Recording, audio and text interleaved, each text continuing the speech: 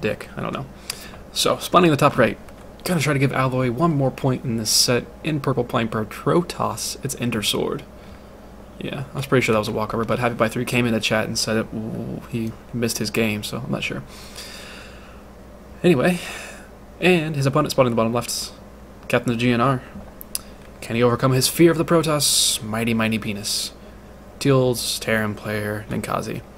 Just realized that both players are playing with colors that allow for alliteration. Cute. Cutely done, sirs. I'm still on. Sorry. Still on the wrong one. Here's EnderSword, top right. Here's Ninkazi, bottom left. Sorry about that. Nothing important has happened. Same setup as before. Like we will see the same exact things. I'd really like to see Ninkazi actually use gas earlier. That seems to be hurting him a little bit, especially going for this one Rax play. He's not able to scout. It's hurt him in both games. Even though he figured it out in game 1, but game 2, had he had a Reaper, let's say, he would have been in a lot better position to see all those gateways that have been added on. So, I don't know. We'll see. See if anything goes a little bit better here for Ninkazi. But EnderSword setting up as usual, adding on his first gas. He looks to be just a one gas kind of guy, at least to start off with. Not really a fan of that 2 gas expand build of gas. That's all I know. What am I saying? So again, it's going to be just a 1 Rax gasless expand for Ninkazi, unless something ridiculous happens, which I doubt. Late pylon here for EnderSword, but not a big deal. It's not like he's going to go for a Zealot out of here, I doubt. No.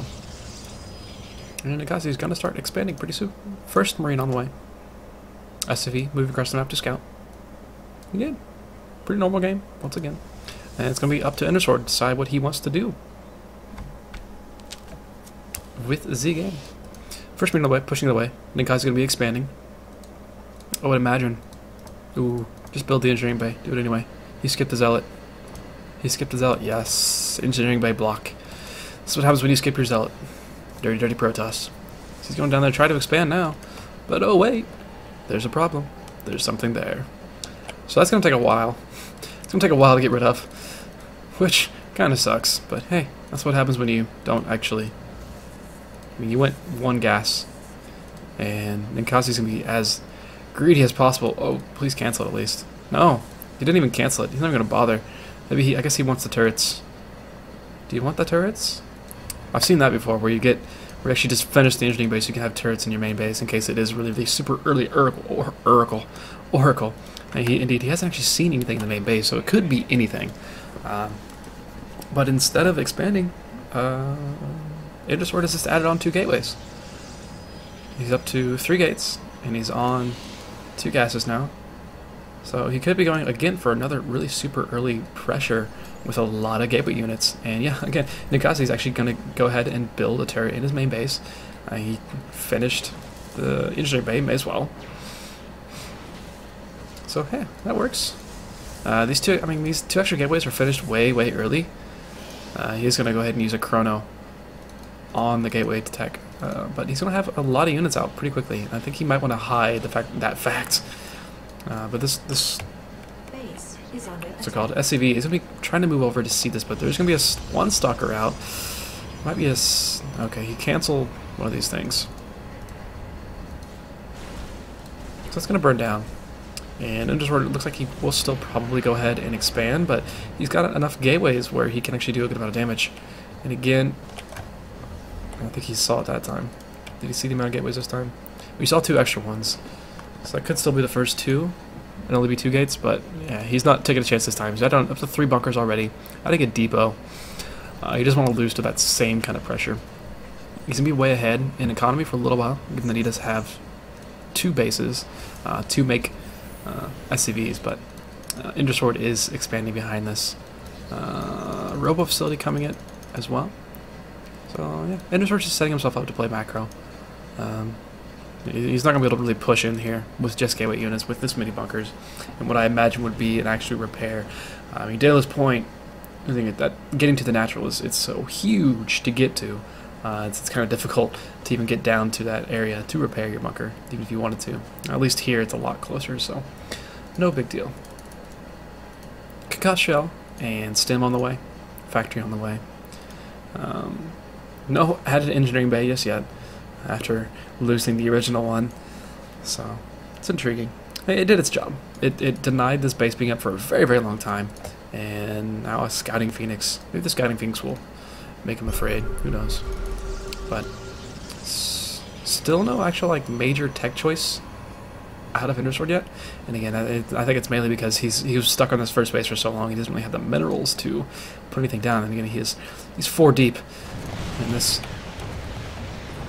We just gotta get in here and see everything. See that the natural is there and alive. You're gonna see the amount of bunkers and realize, yeah, I'm not gonna push into there ever. 4 bunkers up now. That's a bit of overkill. Has he scanned and seen anything? I mean, he sees the natural. He knows it exists. He just scanned then. So he knows that's there. He knows it's up. He should feel safer than he, I guess, is. And actually, gonna be an immortal to start with. And there's the robotics bay for EnderSword. So we'll be Colossus, but it's very, very late. We're 9 minutes in. The Colossus bay is just, or robotics bay is just now starting. I mean, because of all these bunkers, Ninkazi is kind of put pretty far behind. He put himself kind of behind. He's kind of lost some of his edge. You think of these 3 bunkers could almost be a command center rather than what he has currently. And it's actually kind of difficult for him to produce off these 3 buildings he has. He really should just go ahead and, yeah. He salvages 1, he should salvage these other 2 relatively soon. He's going to have the amount of units he wants to be able to push anything back. Stim's about done as well. +1 is on the way. +1 armor should be on the way relatively soon, so he has the money. There it is. Yeah, so both players are just trying to set themselves up. First Colossus will be on the way as soon as EnderSword is not supply blocked, and +1 armor is on the way as well for him. So maybe we'll see a 3rd base in this game. It's a possibility. Who does that? 3rd base, right? Yeah, I know. It's crazy. Should be cray. Still, so many bunkers. Yeah, double drop. I'm curious if the double drop can go to different areas. Yes, he's going to send the drops to different spots, but where is he? Okay. Well, he sees it. He sees one of the drops with his probe. He doesn't see the other drop just yet. So he's going to be able to set up, have some stalkers sitting on this ridge if he just so realizes he could do that. Oh, there's an observer over here patrolling. That's nice. It's a very wide path for it to patrol, though. And he hasn't reacted at all to this drop. Where's his mothership core? Mothership core is also sitting at the natural, so the drop in the main may actually do a lot of damage. Finally, there's the response. There's the response. This observer did actually catch that coming in, but at the same time, this drop will try to poke in, but everything is here. The entire army and mothership core once it decides to do anything. So a few workers going to die. Not too many, though. Actually, only 1 worker dies. Only 1 worker dies, and he kills the medevac, so that's a big loss. At the same time, he has warped in, or dropped in the main, and he's getting a little bit done, but +1 armor is already finished for the Protoss player, and it's just stim and concussive shell, and combat shield is actually finished too, yes. So he's lost 2 medevacs and 2 medevacs worth of units to kill 1 worker. That was fairly disastrous for Ninkazi there, and could see just a lot of gateways from EnderSword right now. Really power out some gateway production. I'm not sure why he's not producing out of that robo facility, but hey, that's okay. And the siege tank of all things coming out for Ninkazi. He just wants every unit possible. He's got a couple siege tanks, I guess. I mean, this isn't that scary of a force. Charge is on the way, typical archives on the way. Still no 3rd base from either player. EnderSword definitely has the money to do so. Did he just like drop 1? No, he just... Okay, he just started a lot more gateways, that's why. And a 2nd forge as well. +2 armor is on the way. 2nd forge, 4 more gateways being added on. So you'll be up to 7 gateways once those finish. Another drop trying to move out, but this drop is kind of blindly relying on the hope that this army is actually across the field, and it's not. And Ninkazi doesn't know that because he has 0 map control right now. There's still a probe sitting on a watchtower. That shouldn't happen. And this observer is still seeing everything. There's still these 3 bunkers here. Ninkazi is just super afraid. And again, this drop isn't really going to do anything. Scanning natural, just seeing what's going on. Actually, this probe is moving out. Yeah, it's going to make a 3rd base. So finally we'll see a 3rd base being put down. Actually, the probe may end up spotting if he decides to go backwards. Breaking down the rocks. Breaking down the rocks. Drop's still sitting there. I feel like he wants to take his entire... That's a lot of frickin' Vikings. You can stop making Colossus now. Is that 8 Vikings? We have 3 Colossus? 2 Colossus. About to be 3 Colossus. So 8 Vikings, 3 Colossus. It's a pretty good trade there. But there's no answer for the Storm right now, and there's no third base, so it'll be difficult. I'm not sure why Ninkazi's sitting back. He's being so passive on this, and really not much in the way of his actual army. Adding on 2 more barracks right now, but his production is just so stunted because he's sitting on these 2 bases right now. He does have 1-1. Doesn't have 2-2 on the way yet. There's been I don't know. It's been a little rough to get the money that he wants from sitting on these bases. He's got a good amount of workers. He's got 28 workers in his main and 26 at his natural. He really needs to take a third. He's definitely got the workers to do it and to saturate it. And this Geist Catcher is finally going to see this drop sitting up here. Whether or not he's actually going to react to it for a little bit, we'll see. First 3 Templar are on the field, so they exist. And actually this drop's going to sit here and poke away at this third base. And they might at least get through the shields. Okay, they at least got through the shields. That's all they're going to get. So, you got 25 damage done onto that Nexus. So, we'll remember that later. If the Nexus dies by 25 health, we'll realize that drop was the biggest deal possible. But, until then, we were up to, what is that? 12? 11 Vikings. So good at numbers.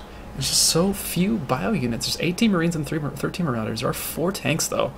He's only taking 2 of them with him. So this is kind of a scary force. It is a good amount of Zealots. So if he sits behind these tanks, he could have a good chance. But actually, he's moving out this army at pretty much the most opportune time possible. Storm is finished. He does have Storms available on all of these Templar. He almost has 2 Storms for them. Drop is moving into the main, though, at the same time. And with charge done... Oh, Storm. Big Storms there, but nice kiting being done by Ninkazi. This drop needs to start doing something. There you go. Do work. Oh, kill this pylon. Holy crap, kill this pylon. I mean, it'll umpire this much, I think, but still, that's a good amount. But he's being smart. He's going for the tech. He wants to kill off the Templar Archives at the least, and he's doing okay. He needs a base. He does have a 3rd CC finished. He could use probably 3 more CCs at this point in the game, but he did kill the Templar Archives, but he will probably lose his medevac for his troubles. Oh, it's gonna run into this cannon. How depressing. Yep. So they got the Templar Archives, so that's nice. That's good. Doesn't have to worry about Ghost for a little while. And he does have some Ghost on the way already. So he does have the Ghost Academy built and ready and waiting. But yeah, this is a pretty powerful army from our Zerg player here. 2-2 is just about to finish for Ninkazi. Plus 3 armor is about to finish for EnderSword, and he has +1 attack as well, and he can start going to shield upgrades and ground weapon upgrades like crazy momentarily. And in fact, I imagine he will do just that. He is getting +2 ground now.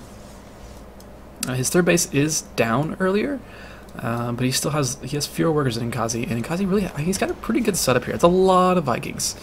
It's a lot of Vikings. If you can get, I don't know, it's only 3 Templar. It's really only 3 Templar, and it's a ton of Vikings, and it's a good amount of bio, even with his tank support.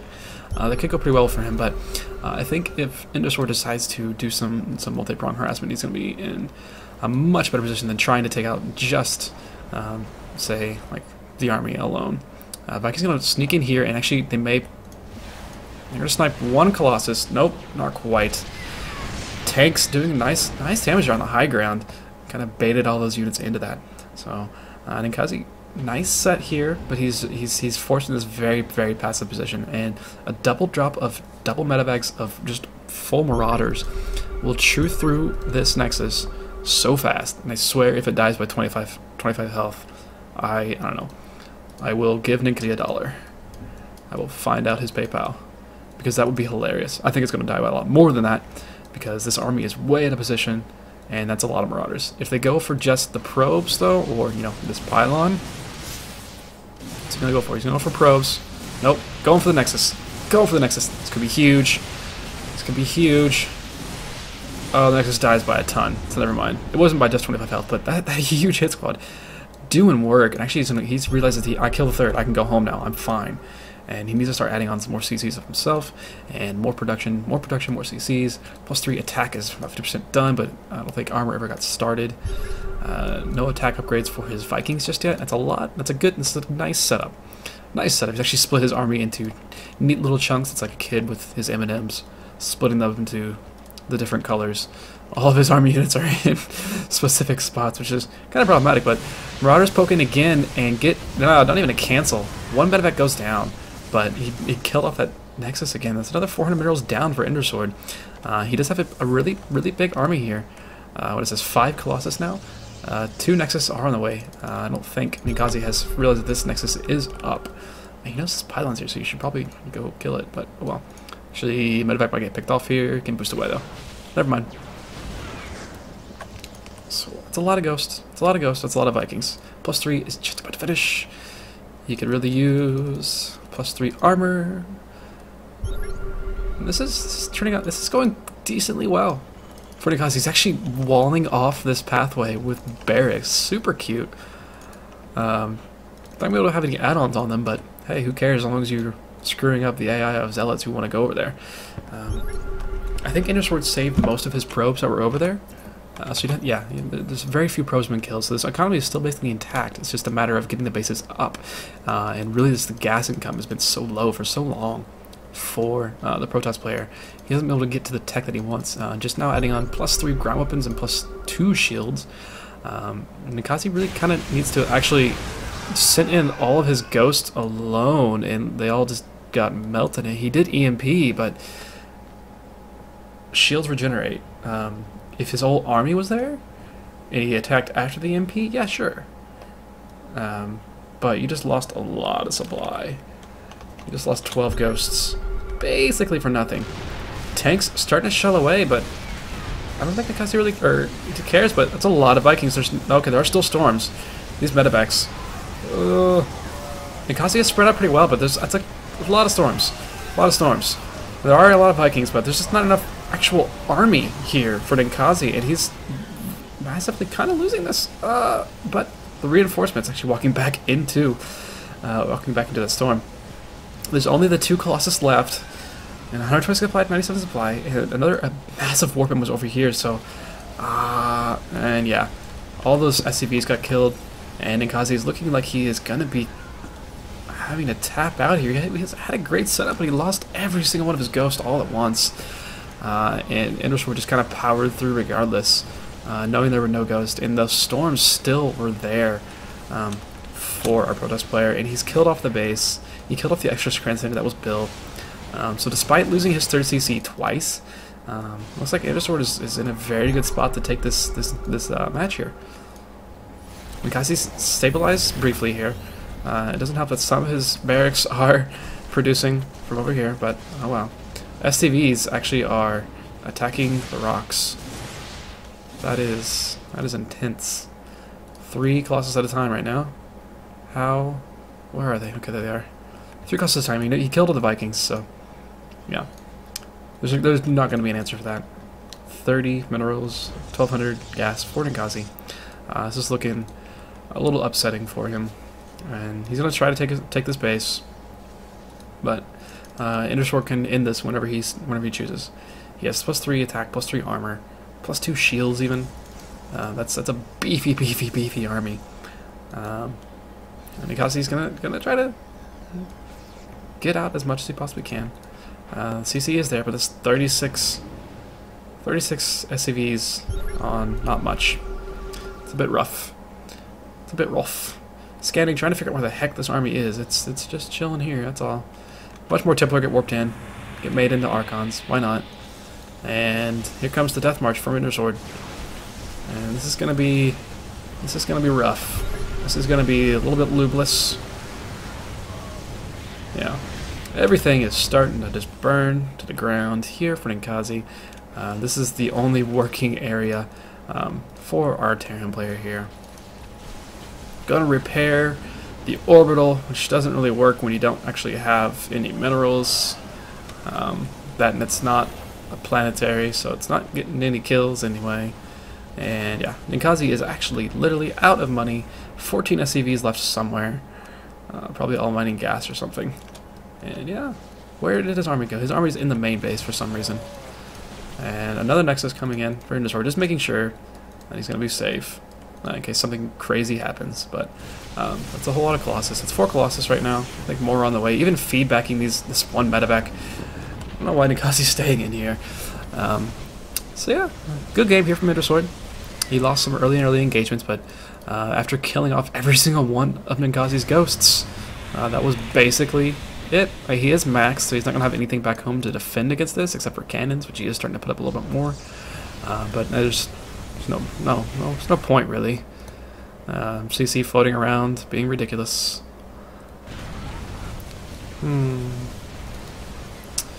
Note to future CTL players, don't do this stuff. Just GG.